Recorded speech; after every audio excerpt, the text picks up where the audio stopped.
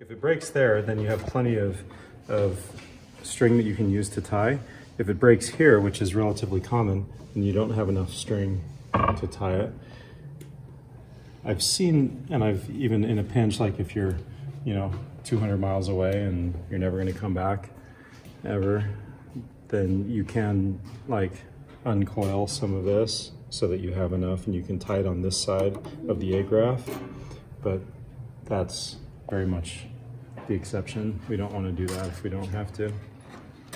But in this case, it broke at the becket, so we have plenty. Okay, so here's what we're going to do. Great, thank you. So the first thing, round nose pliers. I'm going to go around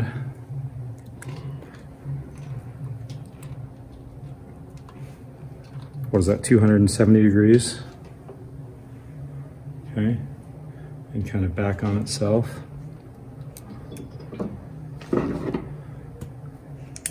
Squeeze that closed a little bit more.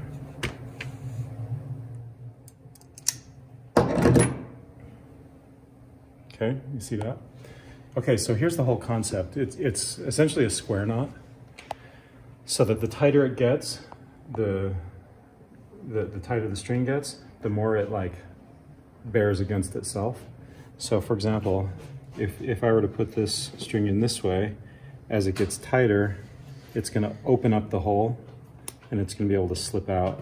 See how that slips out of the side there? Everybody see that? Okay, but if you put it in this way, as it tightens up and comes down, it forces the little tail there onto itself. Okay? So we're going to duplicate that on the other side as well. So this one, I went up, well, from my perspective, I guess, up and to the right, and then forward on the front. And then on the old string, I'm going to go up and to the right, and then to the back. Okay? The opposite of what I just did. So can you see what I'm doing? I don't know if it's, so I'm going to give it a little bit of a tail there. So I'm going to the right. That's just kind of what I'm used to doing, just going always to the right. And then I'm going to go to the back, because it's the opposite of what I did on the new leader. Okay? You see that? And then for this, let's see, I've got to think through it. If I go, yeah, I think it's this way. Just kind of put it over, although that might not be enough space to put it on. Maybe I can go this way.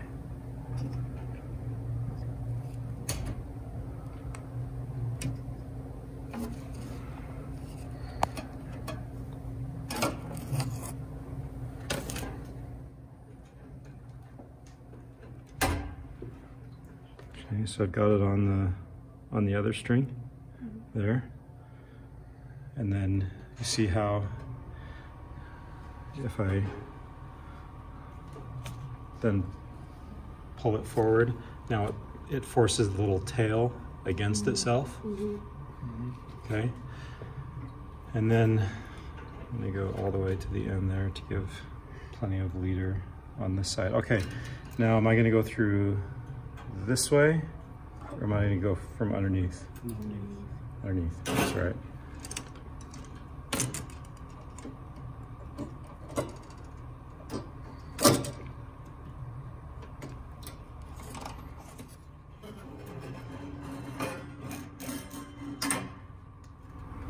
Okay, now it's a square knot.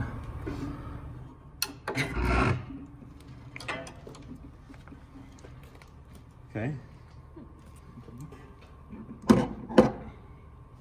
You see that? Sorry. Get out of your way. See how that works? Yeah.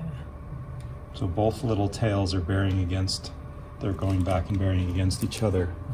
If it's the opposite, then it'll just pull right apart once you put any tension on it.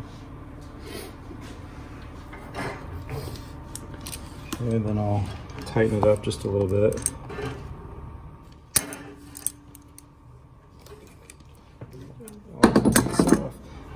So it doesn't threaten anybody's eye.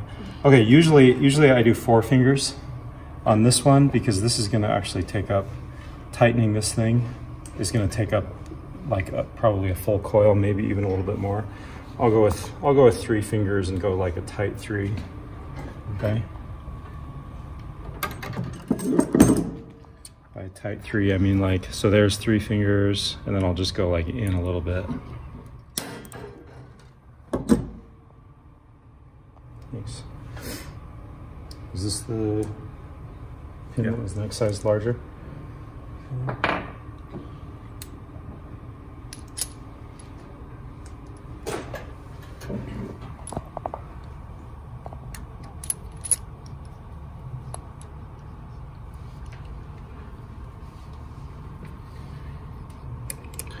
And then I'm gonna go, usually I do 2.5 or 2 3/4 turns, but this one I'll do, there's 1, probably about right there. That's like almost 2. And that should fit, yeah, fits perfectly.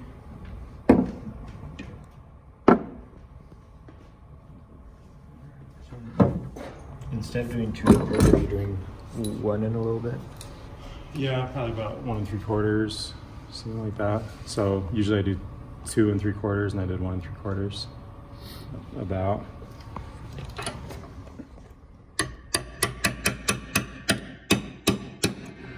And then always, by the way, make sure that before you do all of this, that this is going through the A graph. That's a good thing to always check, or else you gotta start over.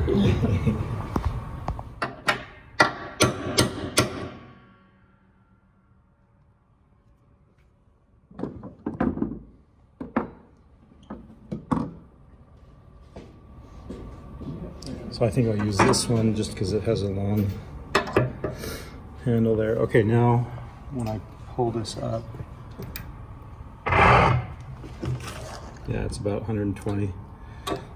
And then going down, it's 160.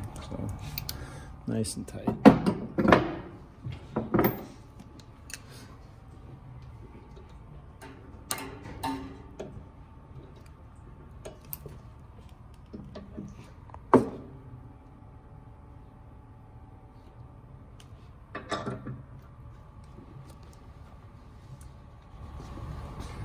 A lot of times this tool doesn't fit. You can get in there. You can also use a screwdriver or a hook.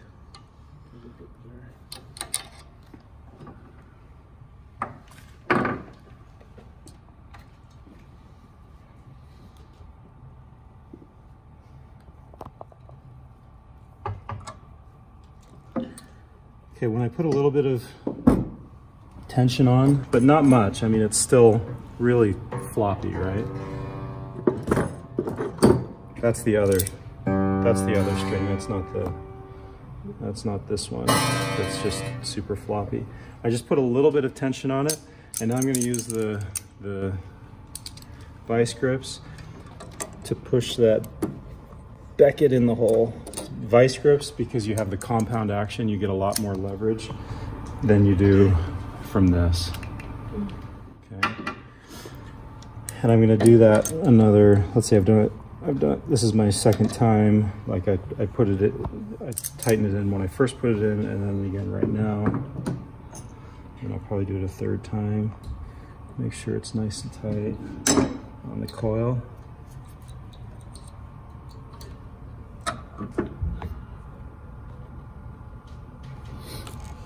Okay, do you see as I tighten it up, do you see the knot tightening?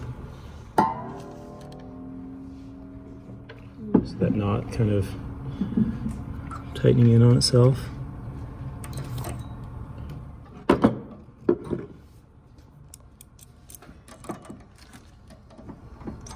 Tighten up that becket again.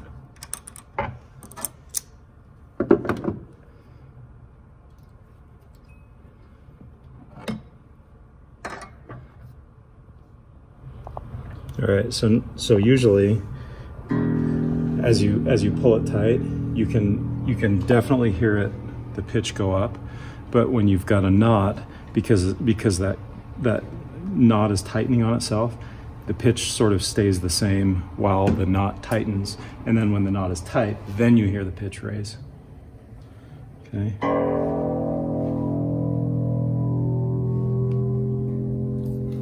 That is pretty tight.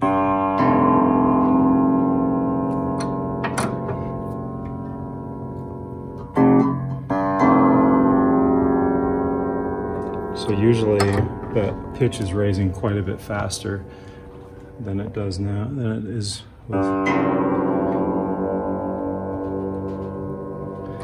gonna get a little sharp there.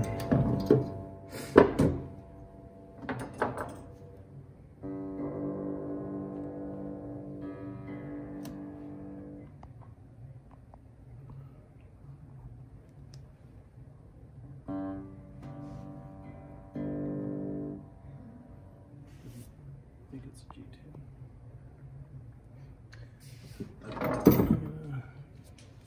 Make sure it's tighten that too high. I'm gonna tighten the coil a little bit.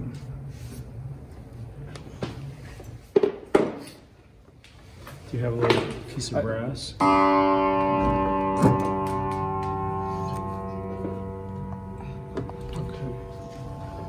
I'll make sure it wasn't over.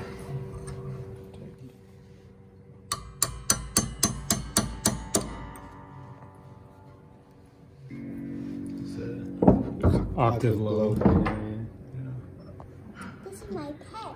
And you need that to help you get this just right. Thank you, girl.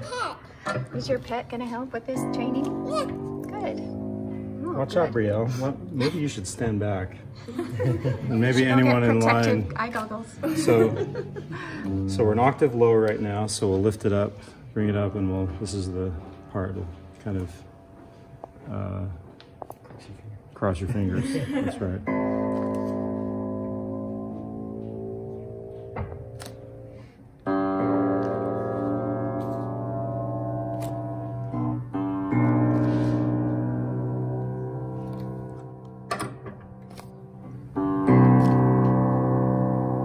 And maybe you should film from right there.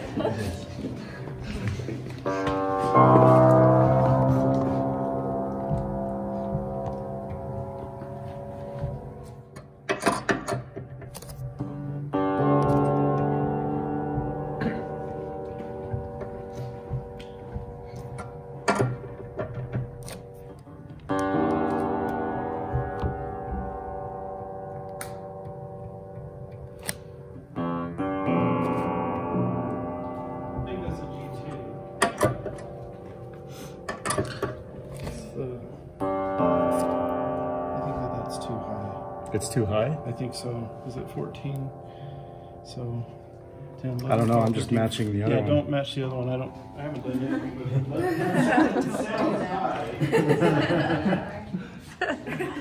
The other ones are not a good guide.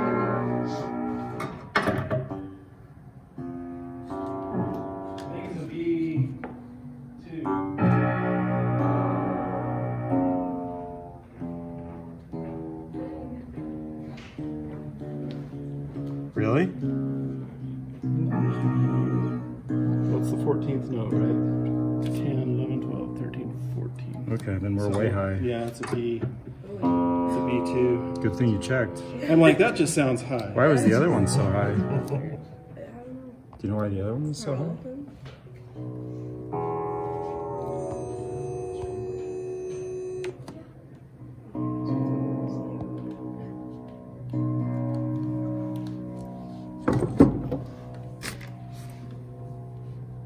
Okay. It's not B1. Okay, cool. Yeah. I'm glad you checked. I'm like, that just sounded high for a bass note. Well, we went like a good 5th or 6th high, and the knot held. So okay, so come have a look at the knot now. You can see it's It's really tight. it's really tight on itself. And the two little tails are like, they're opposite each other, and they're bearing against their respective strings. Si resistió la octava arriba, ya. Okay? Si aguantó la octava arriba, ya. What was that? That if it held up one octave. Ah, sí, sí, sí. Oh, Sí. Te subiste una Muy octava. duro, sí. Octava, sí. And then from here, we'll take it, you know, through.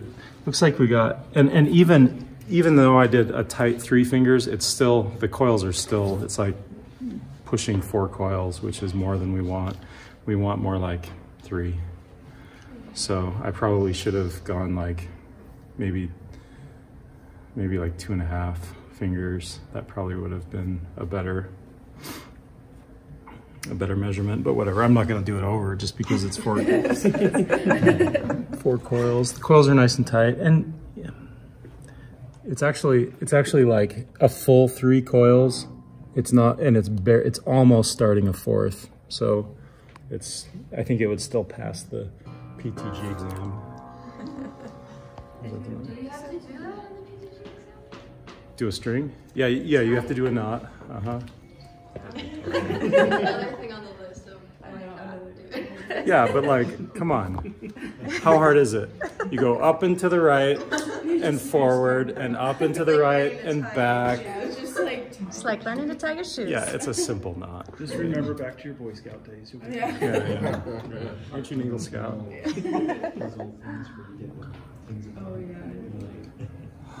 If the string breaks, like right here, how would you take off the coils right here? You have to just unwind them. Like, would you just start with pliers? I get a little screwdriver and just kind of pick at it. Like I just get a little tiny screwdriver and kind of pick at the end. And how do you know how much to take off? I guess it depends on the string. Yeah, that's a good question. I've actually done a marker, put a little marker on it, and then I just unwind it to that marker line. But it really sounds awful though. I was gonna say, I guess it doesn't affect the whole sound It of the totally entire does. string. And Yeah, you can't really tune it well. In general with wrapped bass strings, you have to choose the partial that you're going to match anyway, and it doesn't always line up. Like usually it does. Usually you're going to get your first, second, third, fourth partials are basically going to line up. But every once in a while, especially maybe Victoria, you've seen some bass strings that really don't line up very well. And so you kind of have to choose like which partial is the loudest. And then you kind of have to go with that. You've seen that, McKinley, many times, I'm sure. And if you unwrap the coil because you're in a pinch, like I said, you only want to do that when you're in a pinch. Like I said, if you're 200 miles away and there's no way you're going to come back and the customer doesn't want to pay you to come back and you don't want to deal with the hassle or whatever, then do it. It's an exception. Anyway, there's string tie.